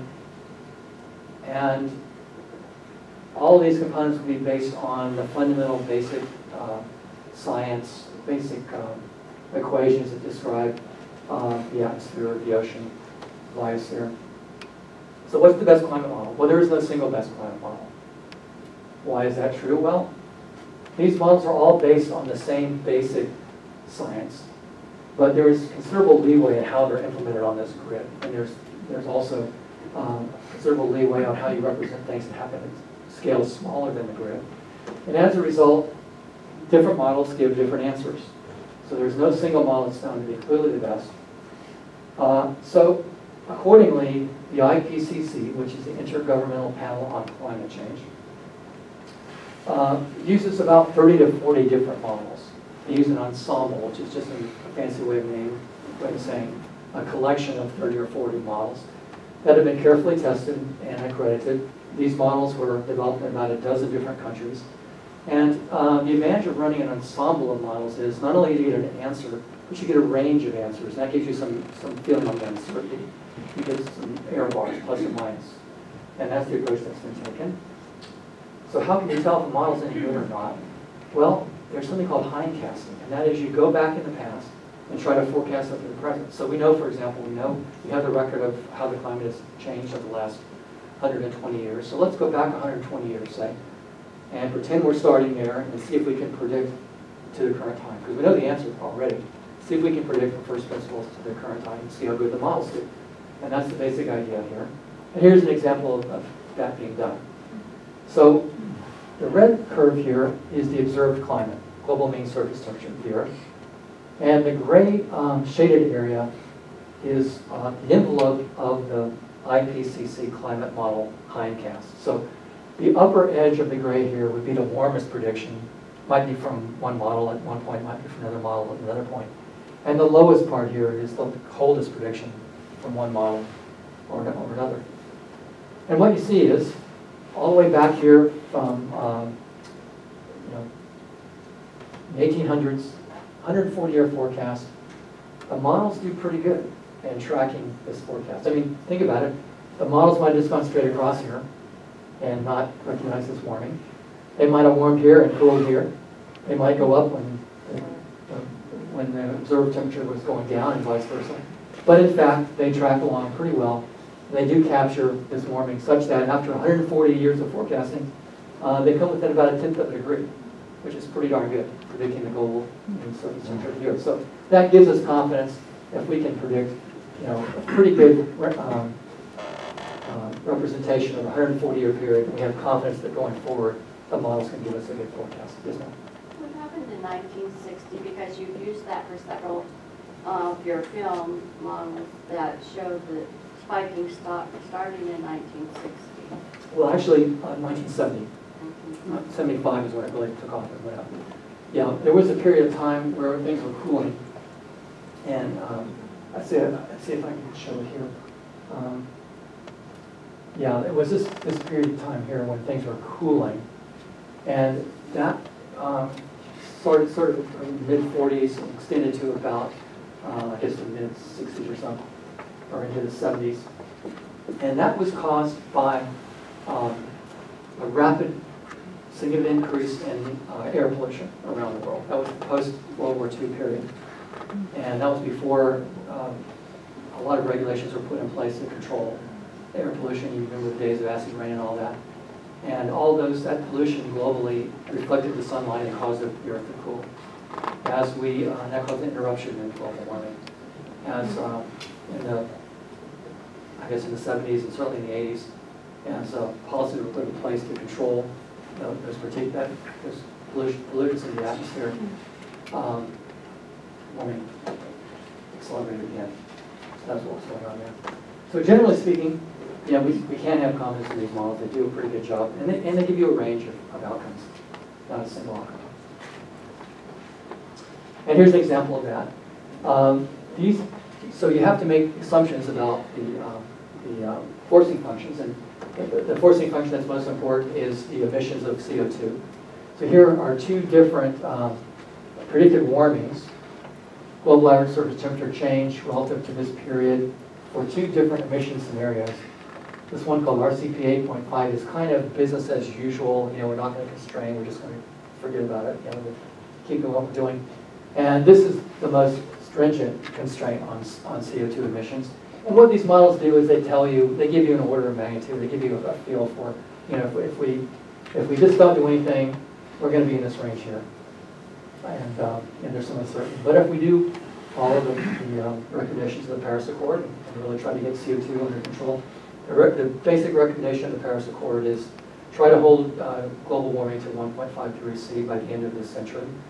And that requires achieving carbon neutrality by 2050, which means we need to reduce carbon emissions by a factor of about 2 by 2050. And these models can give you guidance on what the impact's about to be. The lower curve here is sea level rise, and you can see from business as usual, we're talking about potentially close to a meter of sea level rise, and here it's quite a bit less. Generally speaking, and this is all coming from the IPCC, the Intergovernmental Panel on Climate Change, which I consider to be the single authoritative voice on these matters. Generally speaking, they have been rather conservative. When you go back and look at the history of what they've predicted, they'll come along 4 or 5 years later and update their reports. And what they're going to typically say is, well, we underestimated how warming. It's actually warming faster. We underestimated sea level rise. It's actually rising faster. Typically, the sea level rise in particular has been underestimated. If you go back and look at what's actually happened, the observed sea level has kind of tracked along the upper bound of their uncertainty range here. And as we get to understand more and more about the ice sheets, which are a major contributor to sea level rise, it's starting to trend up and up, higher and higher in terms of what people's expectations are. Okay, here's a good myth. Data coverage is insufficient to observe climate change. It's just a big complicated atmosphere out there. How can we observe this, forget it. Put your hands up, you can't do it. Well, come back to this chart again. The observations that are out there of the ocean and the atmosphere are really geared towards the weather prediction problem, not so much the climate prediction problem. And as a result, the climate prediction problem is actually well oversampled. It's oversampled because to support the weather prediction problem, because the time scales and space scales are much smaller, you need a lot more observations out there to observe weather than you do to observe climate. And as a result, we have the happy circumstance that the climate problem is actually well observed. It's over-observed compared to the weather problem. And there's an armada of satellites out there. You know, these are all real satellites that are flying. And most of them are supporting the weather prediction problem. Some are specifically for the climate problem. And they're observing the atmosphere, the ocean, the land, the cryosphere. And there's just a huge amount of data out there. And as a result, we can absolutely observe the climate. In fact, remember one of the first slides I showed you with the 5 different lines that kind of collapsed? That's because there's so much data out there. And we actually can observe very well. Here's an example of, this is a microwave sounding product. It's actually measuring, you know, temperature in the atmosphere and rain and so forth. And this is just a one-day composite of data from this one sounding unit on a couple of satellites. And you can see it depicts the weather quite well. There's a hurricane right here, and there's a front right there. Here's the intertropical convergence on all these clouds. So the climate system is well observed. It's in fact over-observed, no problem. Oh, I'm coming toward the end. We're going to have lots of time for discussion. Okay. Actually, you're working down through all these things. Finally, they throw up their hands. Okay, it's changing. Humans are doing it. You're finally beating me down on this. But it's a good thing. So, you know, drill, baby, drill, buying a new SUV. It's a good thing because, you know, it's going to get warmer and we're going to be able to grow crops in the Arctic and we're going to have ice-free Arctic for commerce up there. And it's going to be really good. Well, not really. Here's where we are right now. And here's where we're going if we meet the full recommendations of the Paris Accord. And we're not, quite frankly. We're not on track. The UN just issued a report a few months ago, kind of report card on where the world is with regard to meeting the requirements of the Paris Accord. And nobody's meeting them. Of course, the United States pulled out. We're setting a very bad example there. And the rest of the world is not doing so good. So we're not going to get there. That's where we'd like to be. You know, look where it is. And if we don't do anything, if the rest of the world follows the recommendation or follows the example of the United States and pulls out of the accord and just says business as usual, then this is where we're going. You know, it's pretty dramatic. You know, it's comparable to the difference between a warm period and an ice age. And this is not going to be a good thing for humankind. And why? Well, because human civilization began right here. And the climate has varied through a very small, narrow range over the course of human civilization. And now suddenly we're going to go way up there. And the problem is human civilization going to be able to adapt quickly enough? And the answer very likely is no. For example, sea level rise. A 1 meter rise in sea level will displace about 100 million people globally. 30 million in Bangladesh alone. And they got no place to go, because India's not going to take them, and neither is Myanmar. A 2 meter rise will displace about 200 million people globally, most of them in Asia, most of them in very poor countries. But that leads to instability. Where are those people going to go? How are they going to live? This kind of rapidly changing climate creates huge competition for the very fundamental basics of life. And that's food, water, and living space. Food, water, and living space globally are going to be under attack here. Now, we live in a very rich country, and it's pretty easy for us to adapt to it, but the rest of the country, not so much. And even in our country, over long periods of time, the major cities like Miami, New Orleans, New York, San Francisco are going to be challenged by rising sea levels.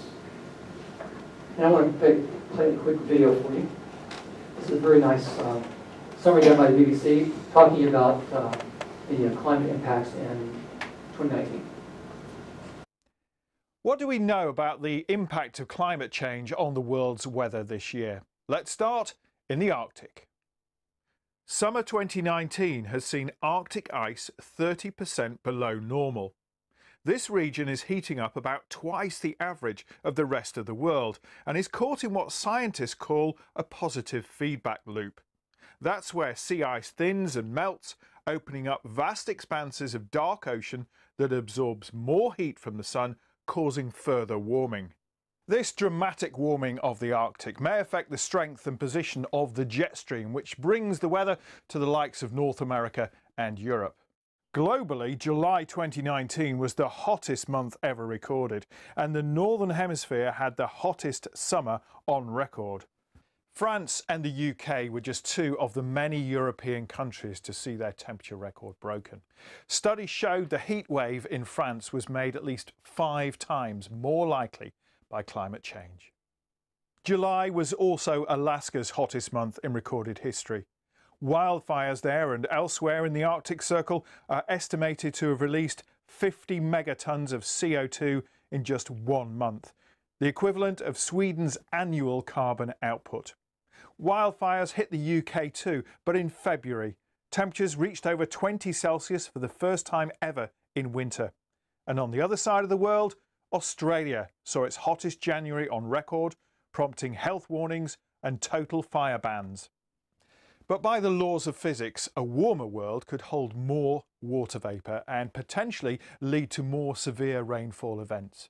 While the link between climate change and the Indian monsoon is uncertain, Mumbai has seen record summer monsoon rainfall totals. Iran suffered devastating floods in the spring of this year, as exceptional rainfall followed a prolonged period of drought.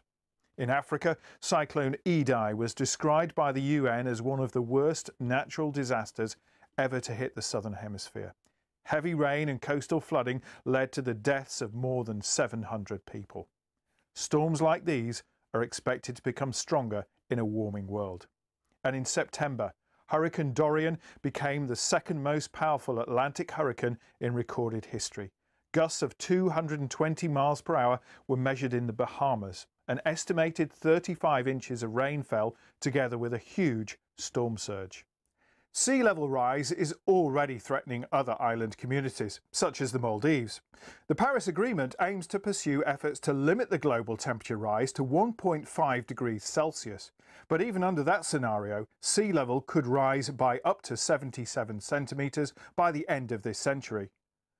So 2019 has seen many examples of extreme weather that scientists predict could become the new norm in a warming world. So, does it sound like a good thing to me? No. And now, another video. Good job. Another video, which gets a little bit closer to home.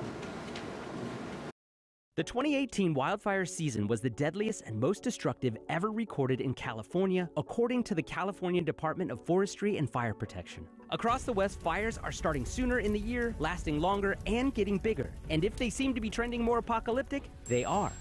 Fires start with 3 things: fuel, oxygen, and heat. When temperatures are high, precipitation and humidity low, and winds are swirling, it's prime time for fires. Add in a spark, be it natural like lightning or man-made like a downed power line, a discarded cigarette, or a campfire, then bam! You've got yourself a fire. And with high winds, a low Santa Anas, and lots of fuel, the fire can become a rager. Fires have been increasing in numbers and intensity out west for 3 big reasons. First, the western U.S. has been getting warmer and drier due to climate change, making it prime territory for fires to start and spread. Since 1970, temperatures in forested parts of the West have gone up about 2.5 degrees Fahrenheit, and they're expected to keep rising. Snow melts and spring thaws are happening earlier in the year too. The result? Forests and vegetation are getting drier. Because of warmer weather and the resulting aridity out west, from 1984 to 2015, fires spread an additional 16,000 square miles than they otherwise would have. That's the size of Massachusetts and Connecticut combined. Second, suburbanization into wildland areas has increased the risk of man-made fires and put more homes directly in the line of fire. Third, long-standing fire suppression policies lasting up into the 1970s have made a lot of land out west very flammable.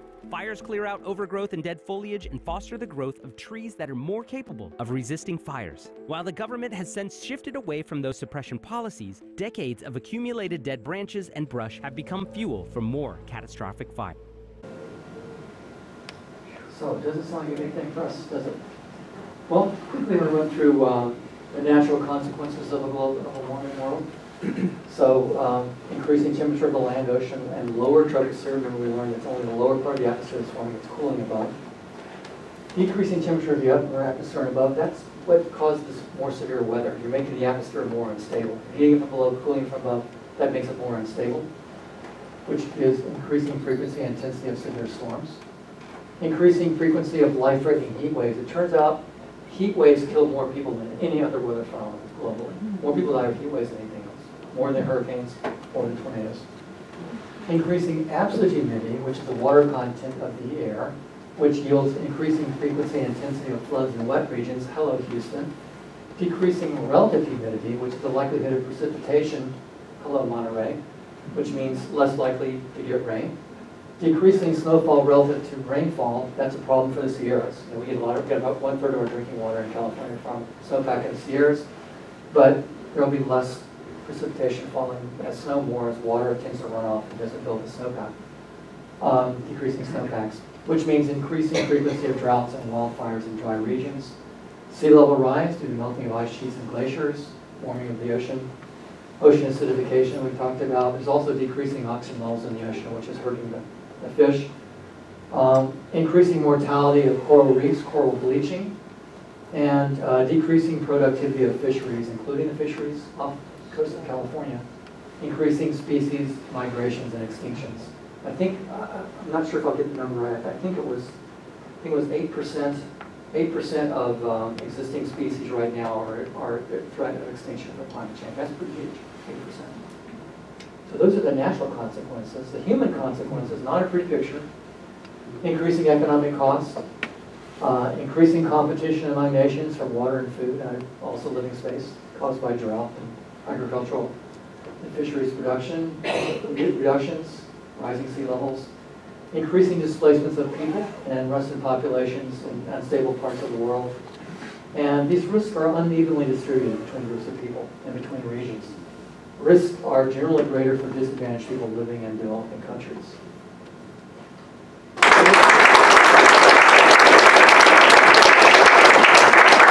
Questions? Mike, on the one graphic you showed of the satellites, I saw Russia and China listed. How much cooperation is there in the world between all the countries in gathering data? There is. There's a lot of cooperation there.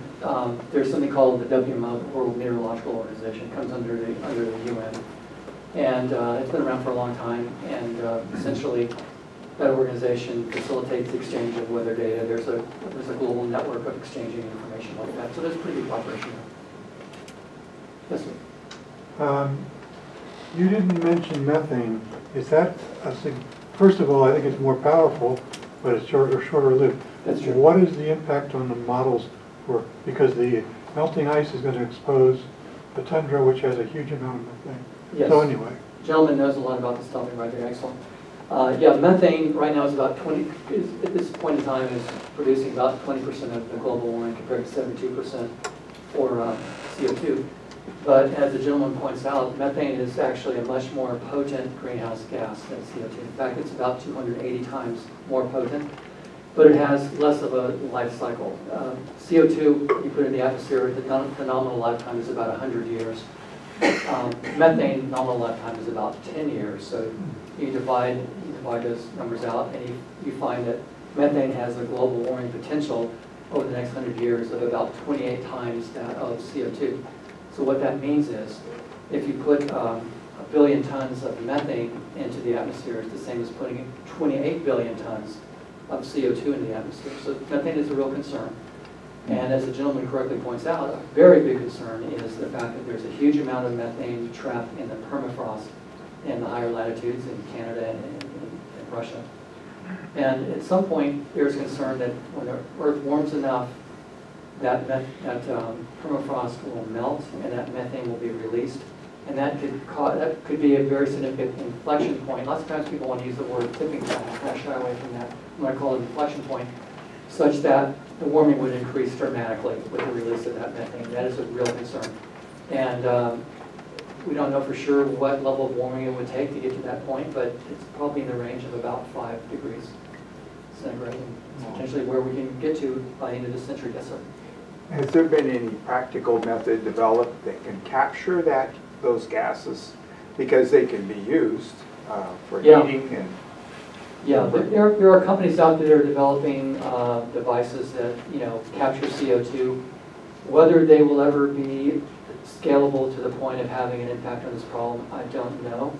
But there are lots of things that can be done. And I'm going to refer you to a website called drawdown.org. Drawdown.org. It's also a name of a bestseller book called Drawdown. It was a New York Times bestseller. But Drawdown or drawdown.org is really, really excellent. And it's an organization that was formed by, I think it's formed about 5 or 10 years ago. And they're for real. They've got a lot of science power behind it, a lot of engineering talent, a lot of economists behind them. And what they've done is they've identified 80 solutions to this problem. Pretty much produced a roadmap for the world's governments to pursue this. And they've actually ranked them number 1 through 80 in terms of how much greenhouse gas they could pull out of the atmosphere. And they've priced it out over the next 30-year period. They're recommending that, you know, these solutions be implemented between now and 2050. And if they were implemented at the level that Drawdown recommends, they would basically meet the goals of the Paris Accord. They would reduce emissions by about a factor of 2.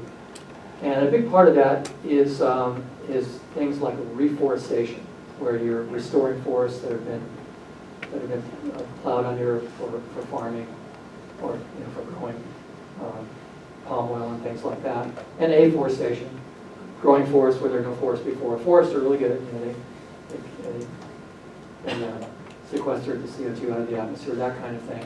So there's 80 solutions there. Going to green energy, you know, wind power, solar, rooftop solar, all those kinds of things. Trying to keep world population growth down is a big part of it. You know, every soul that comes into the world brings a carbon footprint with them, and that's a big part of the answer. Yes? I always thought the insurance industry would be interested in this dynamic because Yeah. of their long-term financial or whatever it is, their risk and so on, but they haven't. Yeah, that's a great question. I don't know why. You're right. I'm unclear on why that's the case. You know, if you live in Florida, you're going to pay a lot of money for insurance. After Hurricane Andrew, all the insurance rates went way up there. And so that's certainly they're keyed into. And I'm sure there are people that work for insurance companies that worry about the trends and, you know, hurricanes and things like that. Other questions? Yes, sir. If there was one place, so for the naysayers out there, if there was one place I could point someone to, I was having a conversation with who doesn't believe in climate change. Is there somewhere I can point them to, or I know I can say, okay, go to this website or go here and read this? I have a recommendation on that. It's called skepticalscience.com. Okay. Skeptical Science, I think that's the one. If you don't find it there, just Google Skeptical Science. I think it's skepticalscience.com. And it's really good. And they have like 100 plus climate denial myths, which you can click on and go right down the list. And the nice thing about it is they have like basic, intermediate, and advanced discussions. So if you really want to get sciencey, you can go to advanced. Just the basic one is pretty advanced, but you know, that's a really good one. That really kind of addresses a lot of the climate denial stuff. Yes? Another question, are there countries that you can identify that are probably doing well, going in this direction, going in the right direction, doing a cross-section of... Yeah, the Scandinavian countries are doing pretty well. They seem to be pretty progressive with regard to this, you know, and the UK is doing pretty well. You know, there are various, every now and then I'll read, there'll be a city in Scandinavia or the UK they've achieved carbon neutrality and that kind of thing. So they're doing pretty well. The record in the United States is not so good. Record in California is pretty good though, actually. I'll throw this number out. The average carbon per capita carbon footprint for Americans is 17 tons per year. So the average American puts out 17 tons of CO2 into the atmosphere every year. California's only 11. We're down to 11 tons per year, so that's a pretty good story. I'd like to be able to say it's because we're so smart and progressive and all that, but a lot of it has to do with the fact that we have mild weather and we don't have any smokestack industries and things like that. Another number I like to throw out is California produces 3% of global GDP, but only 1% of global emissions. So in that sense, we're again a pretty good story. Questions? You say that consciousness is increasing about this. Yes. Obviously, you know, I think where we need to get the traction is in the political arena to Yes. get the United States on board. Yes. So do you have any suggestions about that? I mean, as an individual, I want to do things. I Yes. do a lot of things at my house, but Yeah. it has to be bigger than that. Yeah. Well, just let me, glad you raised that question. I just want to put in a plug for our Congressman Jimmy Panetta. You may or may not know, Congressman Panetta has introduced something called the CAR Act, the Climate Action and Rebate Act. One of only 4 carbon pricing bills that are going forward in Congress. So the way I'd like to say about it, there's 435 members of Congress, and only less than 1% have introduced these bills, and our guy is one of them. It's, in my opinion, it's the best one. It's very aggressive, and it's really good. But the big problem is you know, what problems we all know about. There's a lot of money in politics. Yeah. There's a lot of lobbyists, and there's a lot of money behind the fossil fuel industry. There's a lot of interest out there that are heavily invested in the fossil fuel industry. Foundations, names like Koch Foundation and people like that, who are heavily invested in keeping the fossil fuel industry going the way it's going. And that's a heavy lift to oppose those kinds of people when you consider the amount of money they bring to the table in terms of you know, electing politicians. The good news is, and I was chatting with someone about this earlier, the good news is the younger generation, the millennials, they really get it. You know, I occasionally get a chance to speak to college students, and they are really engaged and really on board because they understand it's going to impact them more than it's going to impact us. It's going to impact them more than it's going to impact us, their children and grandchildren. By the way, that's a fundamental question everyone has to ask themselves. A couple fundamental questions here. Do I care about the fate of future generations? Do I care what future generations are going to think about us? Those are fundamental questions because, you know, we're going to be gone before, you know, a lot of these problems can occur. But our children, grandchildren, great-grandchildren, and so forth, they are going to be dealing with this, kind of like what David Attenborough said. Yes? You gave a figure of 280 parts per million pre-coal. Yes. Now, could you elaborate on that? Because coal was used to burn before it was used to generate electricity.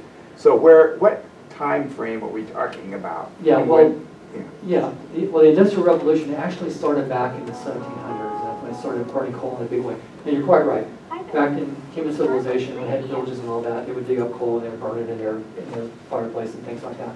That's pretty minimal compared to the amount of burning of not just coal, but all the fossil fuels in the Industrial Revolution. But it really cranked up right about 1900, and it's been accelerating ever since. And that's to do that's with kind of where electricity came in. Where electricity comes in, where you know, manufacturing came in, you know, all good things. I mean, our lifestyle is you know, we live a very good life because of all those things. So I'm not saying let's go back to huts and fires and things like that, but we have a great opportunity to transition away from fossil fuels because green energy is out there. It's growing really fast. In fact, wind power is now the 4th largest source of power on the grid in our country. Number 1 is natural gas. Number 2 is coal. Number 3 is nuclear. But wind is 4. Hydro is 5 and solar is 6. But solar is coming up fast. And a lot of the good news here is the marketplace is simply going to have to say at some point because green energy is just a good deal. Not only in the long term, but even the upfront cost. It actually turns out it's much cheaper to replace, say, a Moss Landing power plant with a solar farm than to rebuild, you know, a gas plant. It's actually, the upfront costs are actually less. Then in the long term, you save even more. So you're going to see those transitions happening nationally. One thing I like to talk about is, guess what state in the United States is number 1 in wind power? Wind power. Wind power. It is the ruby red oil-producing state of Texas. You're number one. Because there's a lot of wind resource down there, it just makes sense economically, those wind turbines. So ultimately, that's going to trump the politics, no pun intended. And, you know, what's going to happen is, you know, the renewables are going to come to force. Yes. Is there organizations that we can contribute to that are going to fight against these? Yes. In fact, there was an organization right here in Monterey. Well, it's a national organization called the Citizens Climate Lobby, which I'm a member of, CCL. And you can just Google Citizens Climate Lobby and find them on the web. Join, it's free. And there is a Monterey chapter of CCL. I'm involved in that. And we meet about every other month at the Monterey Library on Saturdays. And we actually have an event coming up. I think it's on February 25th at MIIS, the Military Institute for International Studies.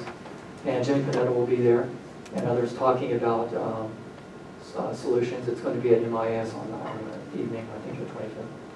Yes? Could you talk briefly about what the military has been doing in terms of climate change and how this might be helpful to civilian uses? Yeah, great question there. You know, the military has been very proactive, very forward-leaning on this, and partly due to my friend Dave Titley. When he was Admiral Titley, he initiated something called Task Force Climate Change, and that was the Navy's initiative to deal with climate change.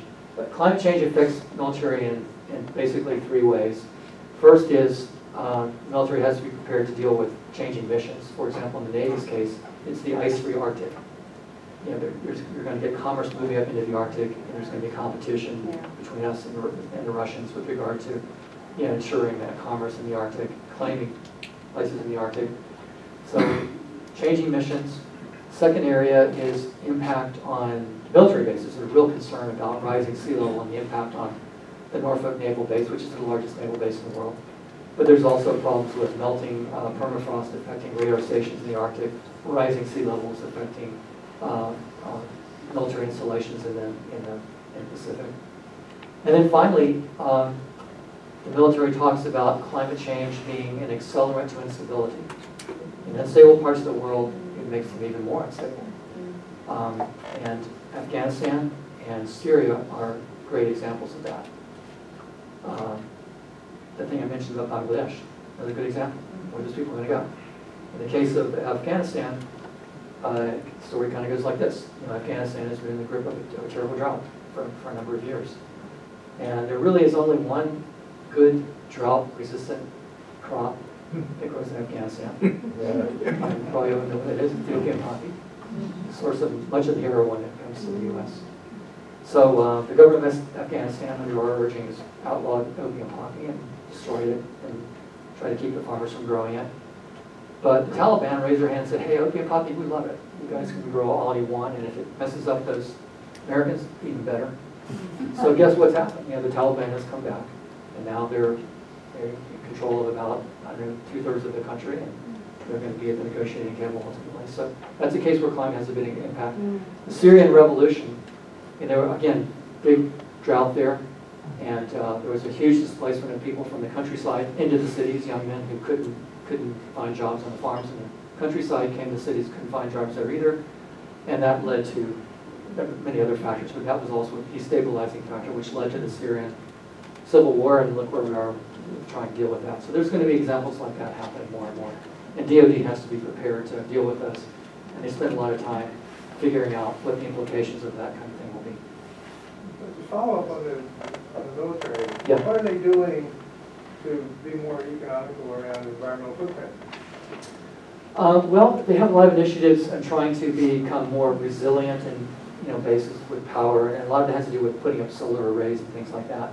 And I'm not sure about wind turbines, but certainly I've seen solar arrays going out to a lot of military bases, partly because of the, you know, trying to cut down emissions, but also trying to be more resilient and able to kind of go off the grid if they have to do that. Yes? I saw a very exciting show on Bill Gates' brain.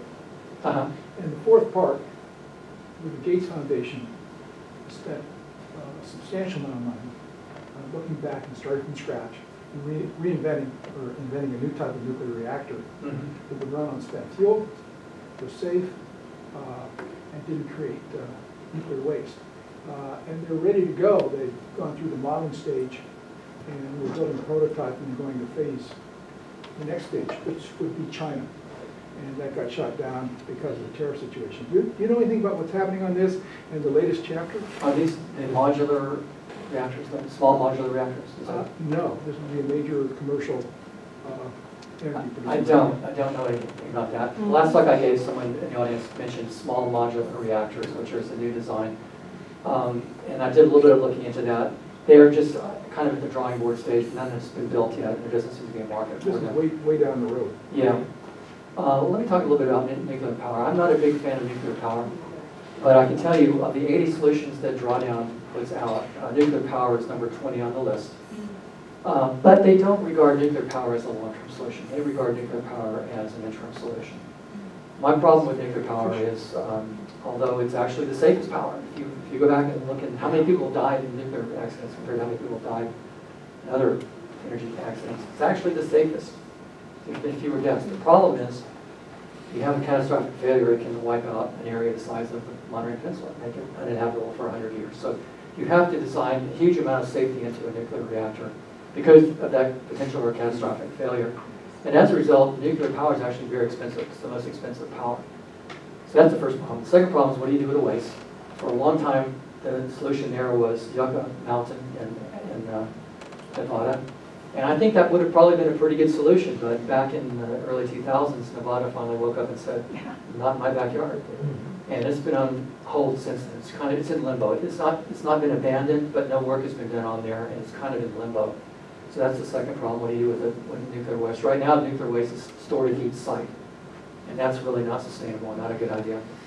And then finally, the last problem is you've got a nuclear weapons proliferation problem when you've got nuclear power plants, because it isn't that hard to take spent fuel rods and reprocess them into weapons-grade plutonium. That's exactly how Kim Jong-un has achieved his nuclear arsenal. There's two routes to the atomic bomb. One is the plutonium route, which involves reprocessing of spent fuel rods. That's what North Korea has done. The other is the uranium route, which involves these centrifuges. So if you have this proliferation of nuclear power plants, then there's always the possibility you're going to have, more and more nuclear weapons in the world. Not a good thing. Yes? So I'm interested in how local communities can plan ahead for the changes right around. I live in Pacific Grove. Yeah. What's going to happen, and how can a small city like PG do what needs to be done, even predict what could happen? Yeah. I can tell. The cities have been pretty proactive so far. For example, the city of Monterey invited me to come there and address the city council, which I did. The city of Carmel did the same thing, and I haven't addressed the city of Pacific Grove, but I will tell you that Cynthia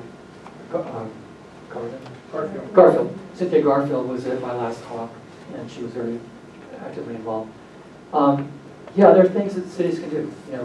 Get a handle on your carbon footprint and start doing things like bike trails and encouraging use of electric vehicles and things like that.